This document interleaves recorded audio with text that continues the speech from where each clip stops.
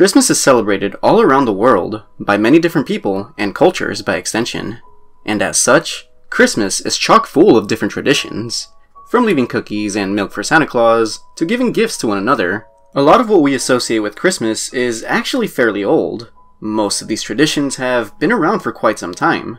However, one tradition that hasn't exactly remained in the mainstream is that of telling horror or even ghost stories.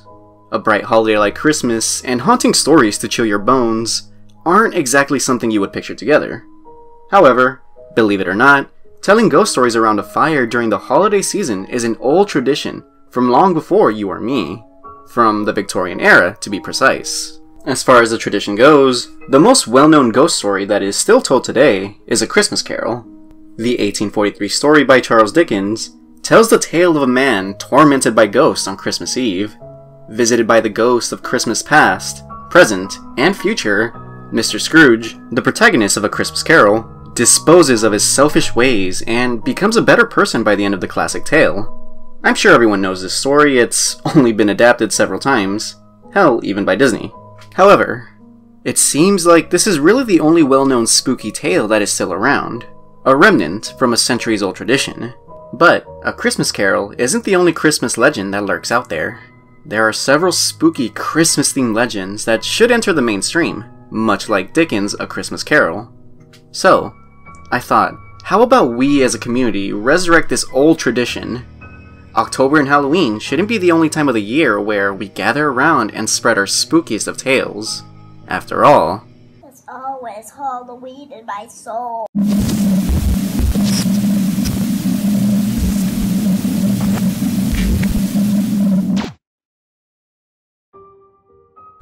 Gather around the fire, everyone. Grab some snacks, maybe some hot chocolate, and allow me to tell you a haunting tale this chilly night. A long time ago, on Christmas night, 1842, Lord Lavelle, an English royal, was in preparation to marry a young woman related to Sir John Cope, the master/owner of Bramshill House in Hampshire, England. This young maiden's name has unfortunately been lost to time, so for the sake of continuity, we'll call her Eliza. Mistletoes adorned the halls of Bramshill House, decorated for the Christmas time festivities. Everyone in the household that night was having a jolly old time, drinking and conversing among one another. At some point during the night's celebration, someone suggested they commemorate the soon-to-be bride's marriage with a game of hide-and-seek. Eliza was much obliged. Eliza was to hide in the enormous mansion, and all the groomsmen would seek her out. To the winner, the spoils. That, of course, being a kiss with Eliza. With the rules in place, the game was soon underway. As the host counted down from 10, 10, 9, 8, 7, 6, 5, 4, 3, 2, 1. Eliza went off to hide. The groomsmen searched and searched around every nook and cranny in the mansion. Eliza was surprisingly good at hiding, they thought. The party searched for minutes, then 2 hours, still no sign of her. Eventually, the entirety of those in attendance began to grow concerned. They all kept searching into the early light of the following day. Eliza was nowhere to be found.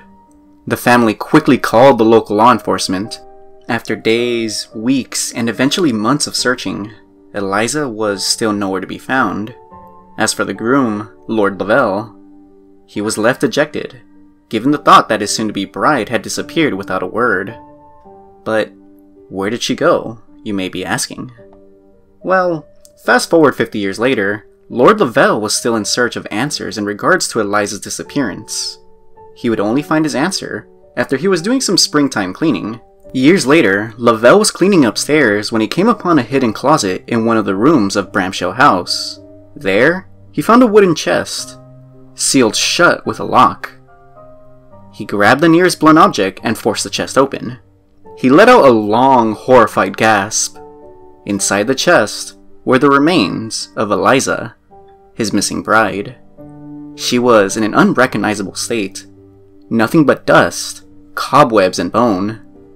The only thing that revealed her identity was the wedding dress and proposal ring that adorned the corpse.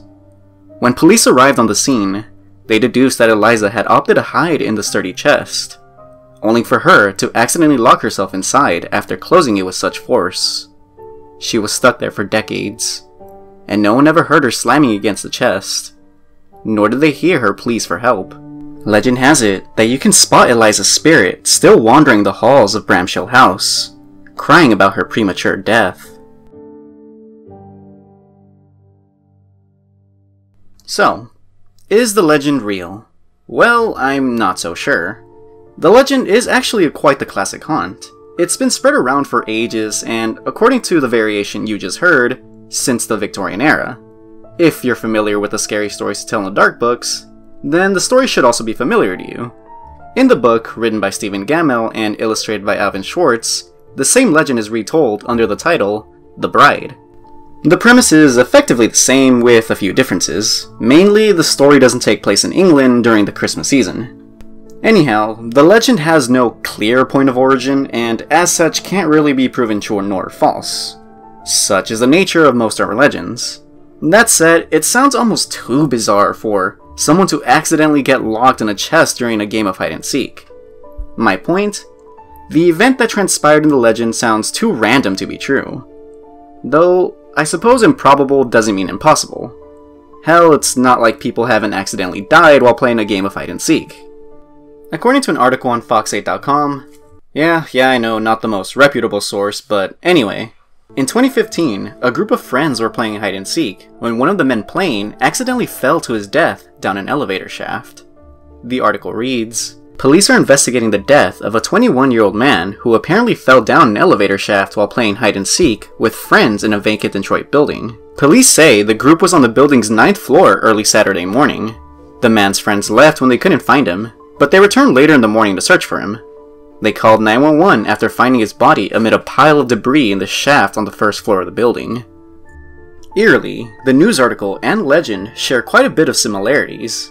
A group of individuals is playing hide-and-seek in search of another, only for the person to go missing. The group goes out in search of that missing individual, only for them to give up, assuming they had gone elsewhere. So, with all that said, who's to say that the legend didn't happen? After all, urban legends are all based on a kernel of truth. Well, that brings an end to this spooky Christmas tale. I do hope you all enjoyed this eerie legend, and let me know what you thought in the comments below. Happy holidays everyone, and Happy New Year's too. Let's hope for a better one this time.